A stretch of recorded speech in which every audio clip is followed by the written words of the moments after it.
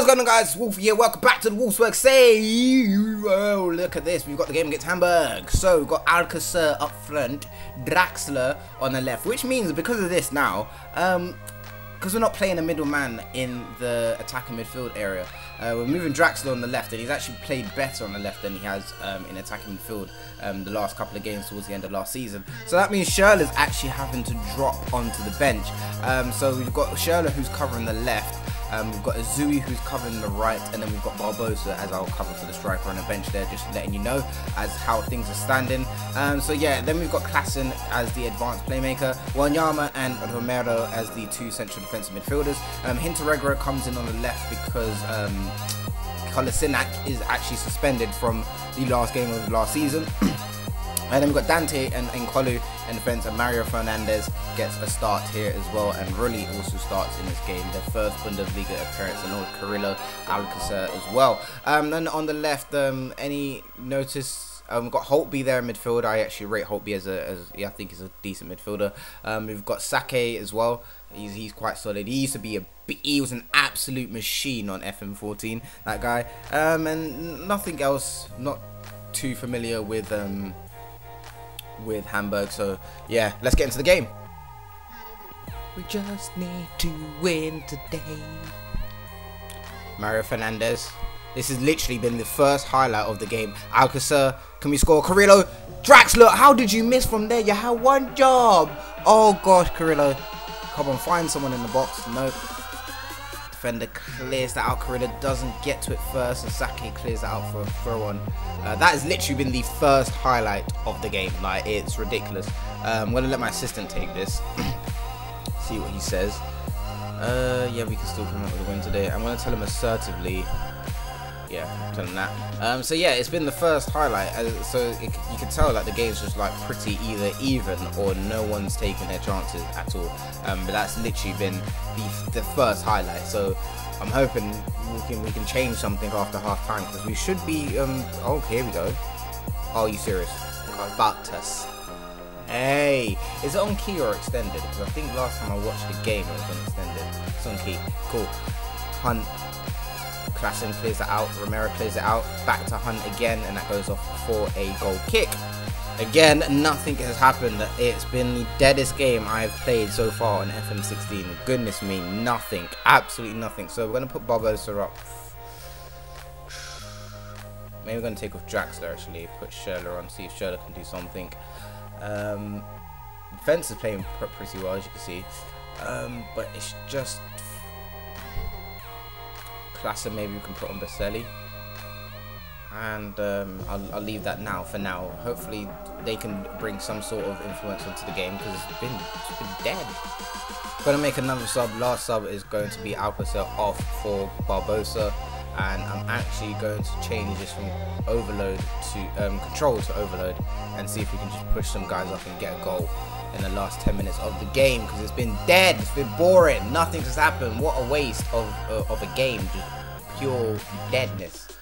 Oh lord, it's just a 0-0 draw, and then Bayern Munich are smacking Stuttgart 6-1. Like, what is this? And we're struggling to score a goal against freaking Hamburg SV. Come on, mate, it's not acceptable, that isn't. And that's the end at the Volkswagen Stadium. Very disappointing that was pure, just pure deadness, just dead. Take a look at the stats. So they had 5 shots, we had 7. Both of us had 3 on target. They had 52% of possession. That was just a boring game, really boring. Mario Fernandez gets man of the match in his debut. Need to wake up for the next game. So Tobias Beck is actually wanted by a couple Spanish clubs, as you can see. Atletico and Real Madrid are both after the future star of Wolfsburg, as I call him. He is going to be a very fantastic left back in the future. Already got some good stats, and these two are trying to swoop in for him as it stands, but I have literally put my foot down and said nope, he's not leaving.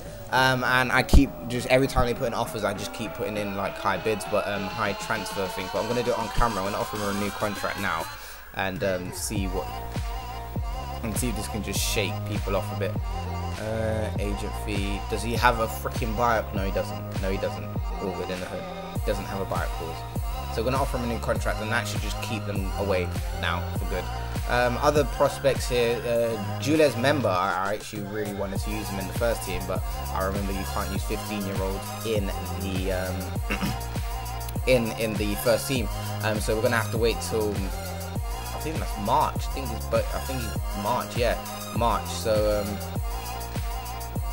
yeah, gonna have to wait till then. But Tobias Beck does turn 16. However, in October, 20th of October, he turned 16. So that could be very useful for us, because I actually could rotate him in some cup games against smaller sides, because I think he's got the ability now.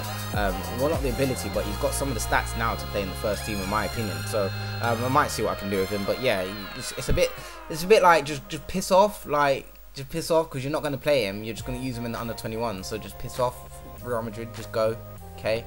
Oh, look at that. He's only spent one season at Arsenal, and now he's on the move again. And this time it's for they signed him for 28 million. However, it's going to rise to 36.5 million pounds. This guy is bringing in money. Goodness me. Ah, this guy. So he's only been at Arsenal for a season. I don't know if he played or had a fell out with Arsene Wenger when he was there. He's been, well, didn't he only play 2 games for Arsenal before he left? So yeah, he played 31 appearances. He had 31 appearances, scored 1 goal, had 4 assists. I guess he played alright. Tackle ratio looks decent. Passing ratio is very nice, 83%. So I guess he had a good season, and now Real Madrid have swooped in for him for 28 million pounds, pretty much 36.5 million pounds. So yeah, FC Zurich, that's where they got him from. Let's see if there's any other players that we can. Saviola, I know about him. He did.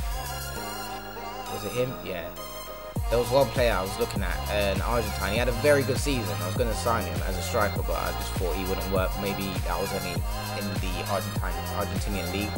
Maybe he wouldn't be as good if he moved to the Bundesliga. So it's kind of like I just left it. But let's get some scout reports. It's always nice to look at some. Go back to some old teams and see if they've got any future stars or anything to look at. Maybe you can. Bring the next player in, but yeah, so he's gone. Goodness me, Arsenal, what are you playing at? Selling him for 28 million pounds, 36.5 million pounds in the future. Nah, should have bargained. I would have bargained for like 45 million pounds for him, honestly. I do need a new left back, not a new left back, but a cover left back for when Colin Nisak gets injured, or as you've seen recently, he gets suspended.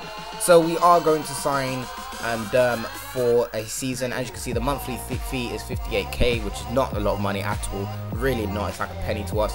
Then we've got 3 million as the future transfer fee if I do wish to sign him on, and we're only paying 10% of his wages, which is great. And the total monthly contribution goes up to 70.38k, so that's not a lot again at all. So we're going to accept it, and he's now a Wolfsburg player. Alright, ladies and gents, we are, well, gents, I don't know if any ladies watch this, I pretty much doubt it. So we're going to go to the draw, Champions League draw. Let's go and see what happens with this. Let's go, let's do this. Paris Saint-Germain in Group A, Group B, Bayern, Group C, Barcelona, Group D, Chelsea, Group E, Real Madrid, Group F, Juventus, Group G, Zenit, and Group H, Porto. Group A, PSG and Arsenal. Group B, Atletico Madrid and Bayern. Group C, Shakhtar Donetsk and Barcelona. Group D, Chelsea and Leverkusen. Group E, Real Madrid and Dortmund. Group F, Juventus and Man United. Group G, Zenit and Sevilla. And Group H, Porto and Man City. Oh my lord. None of these groups are easy. I think the easiest there would probably you'd probably say Sevilla and Zenit. So that's the group we want to get drawn in. But here we go. Oh, PSG, Arsenal, Sporting. Galatasaray gets into Group B. Drawing next, Olympiacos with Barcelona and Shakhtar. Olympic Lyon gets Leverkusen and Chelsea.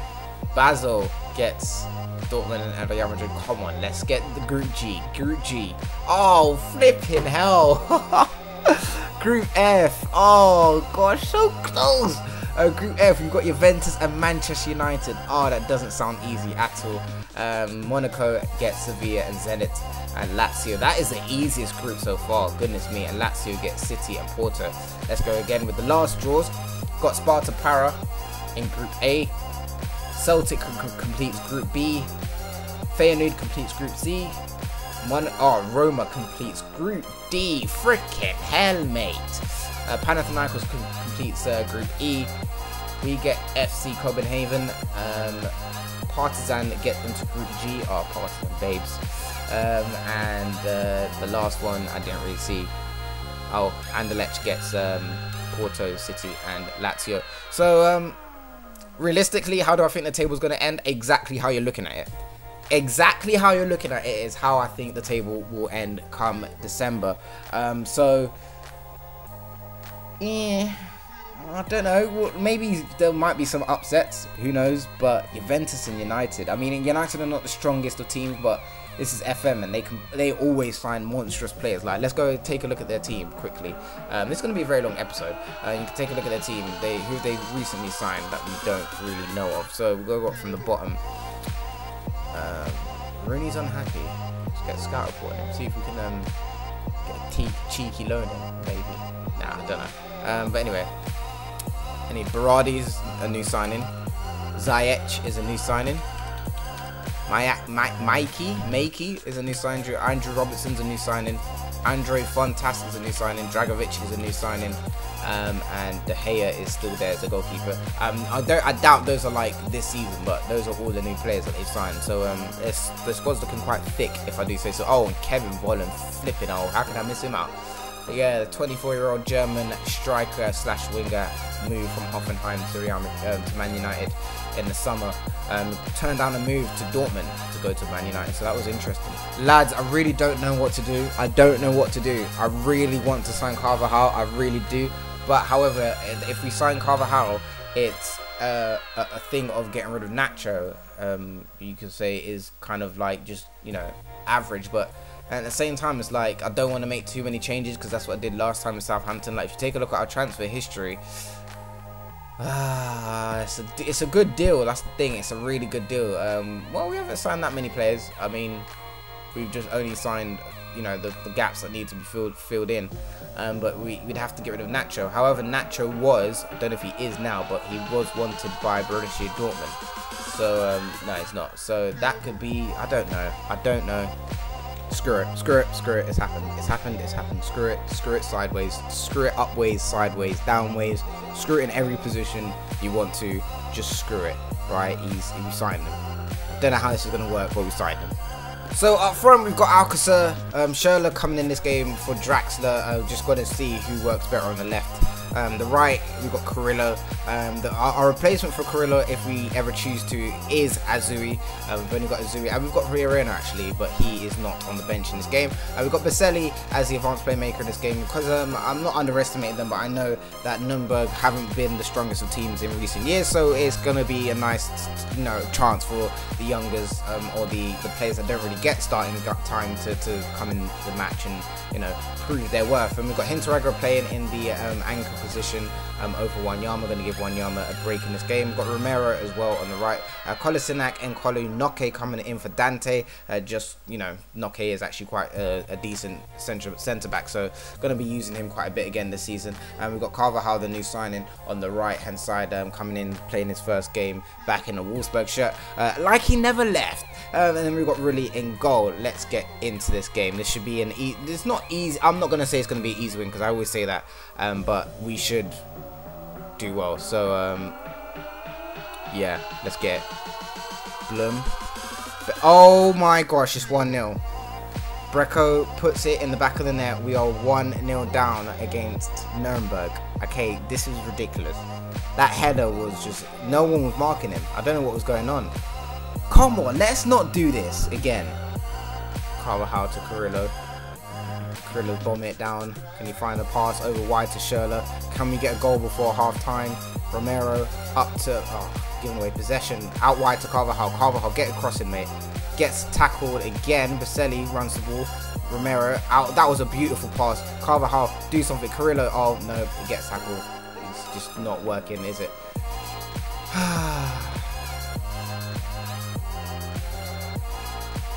Don't do this. Don't. Jeez, he's a bit ambitious, ain't he? Freaking took a shot from there. Alright, this is ridiculous. Aggressive. Where's your passion? Like, do you want to win the match? It's got to be done. It's got to be done. We're going to see what happens with this. We've changed tactics. We're going to see what happens.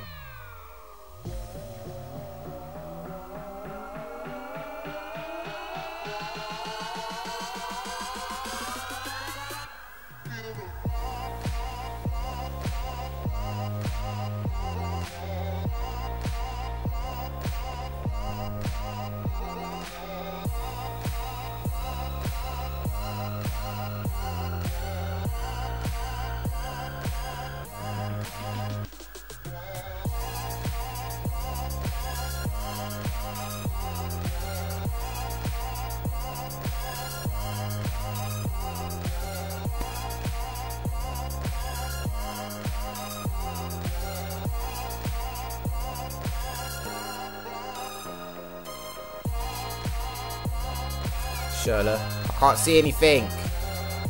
Don't have to get rid of those stupid things. Schürrle. Oh, he took a shot. No one got to the rebound. That was a freaking effort by Schürrle, and no one got to it. Oh no, Nürnberg, don't do this to me. Do not do. Oh, Romero gets it. Alcacer, you've got the pace. You've got the pace. Come on, finish, mate. You had one job. I can't breathe.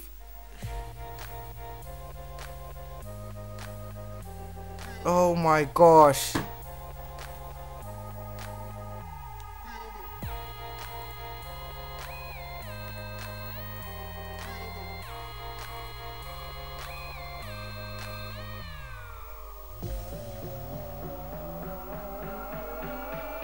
Carvajal. I can't believe it. I can't believe it. I cannot believe it. I cannot believe that. Oh my gosh. One goal was scored in the whole game. We dominated in possession. We had more shots. Oh my lord. Right, I'm pissed. If you enjoyed it, leave a like. To be fair, this is complete nonsense because we had no highlights. You see, in the last 2 games you guys have seen, we've had no highlights. I don't get it. I'm gonna go. Leave a like if you enjoyed it, and I'll see you in the next episode. Peace.